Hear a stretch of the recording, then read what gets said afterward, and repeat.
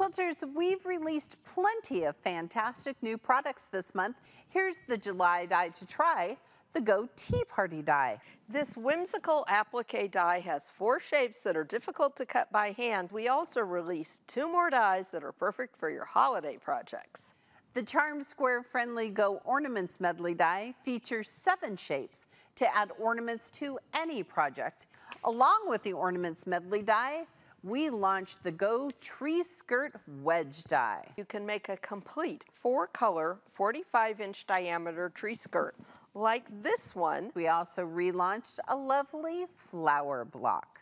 The Go Lotus Block 10-inch finish die. And here is one of those new patterns for the Lotus Block. Plus, now we have a full June Taylor collection on our website. The Magic Seam Wand and the Quilters Starch Savvy. Be sure to check out all our July launches.